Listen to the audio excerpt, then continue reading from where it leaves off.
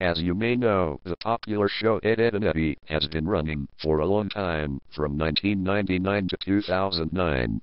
However, between October 7th and October 21st of 2003, episode 34 was accidentally released 1 week before it was scheduled to.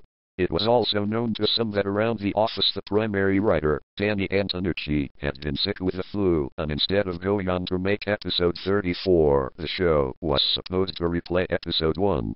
At 5 a.m. Eastern, people reported a very disturbing new episode premiering on Cartoon Network, and some children were unfortunate enough to see it.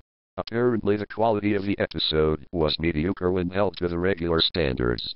The animation was choppy, and the sound was constricted and very muffled.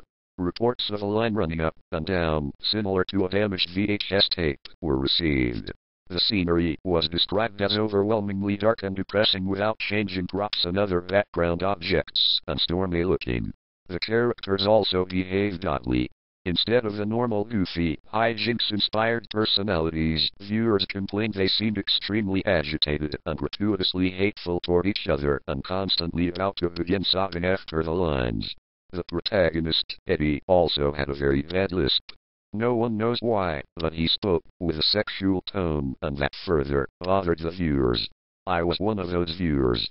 The episode began with Eddy walking down the street with Ed. I noted that Double D was missing. There was an angular shot coming from in front of the two to show them walking toward the viewer. Eddy was wearing the angry look he does when something goes wrong, but his eyes were red around the iris. Ed looked absolutely forlorn and practically dragged behind Eddy with tears in his eyes, which were both lazy and looking in opposite outward directions.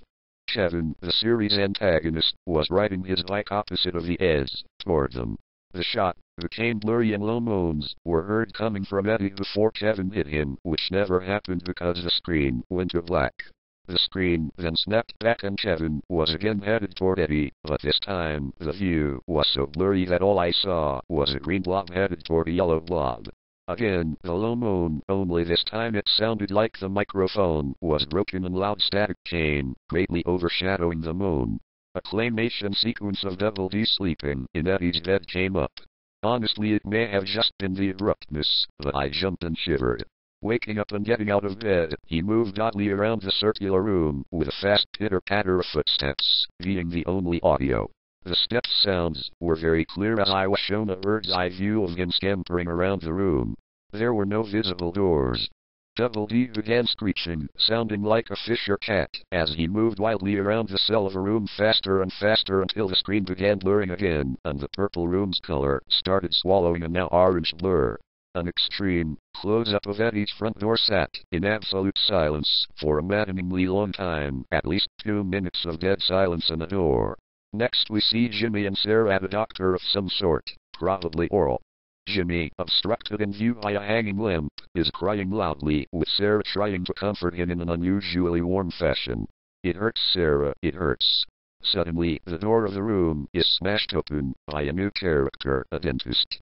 His face wasn't shown because he was tall enough to be out of the shot. Sarah was escorted out of the room, and Jimmy was shown. His headgear was mangled, the front bent upward, stretching his lip very high, tearing proportions. The front of his gums was trickling blood, and his teeth were missing. The disturbing part was he had lost both arms and legs beforehand apparently, and sat a paraplegic. I almost cried as I came to the conclusion the others had beaten him up and bent his headgear. The camera stayed on his mangled face for a few seconds, still as a picture, silent as ever. The commercials came on. We are instantly assaulted with a very hairy Ralph in his darkened shed fisting the cow repeatedly. The visual loops and gets blurry again as the scene pans out. Naz is reading a magazine on her couch. The quality is now perfect. Eddy is now alone, without Ed. The quality declines worse than before and he is still walking, the sun now lightening the mood somewhat as he smiles and begins running. The door is shown again and we see through Eddy's eyes as he reaches out and opens it. His house is nice and bright, but a very badly played violin is blaring, the only audio in this scene as he makes his way through the house. Eddy opens the door to his room. Johnny is shown under Naz's couch cushion as he crawls out on all fours in a comedic way and pops up behind her, still oblivious. I left because someone forgot to draw his eyes and I thought of a mole. Suddenly I stopped laughing as he started swallowing her head, still in a cartoonish fashion of course, but this was different. Johnny and Naz stayed like this until Naz started kicking and struggling. Johnny held her like this until she went limp. A zoom in on his face revealed extremely small human eyes. Double D was laying on Eddy's floor, no longer in flamation. The camera showed Eddy's house for the remainder of the episode, about 3 minutes, and the next program began on the spot.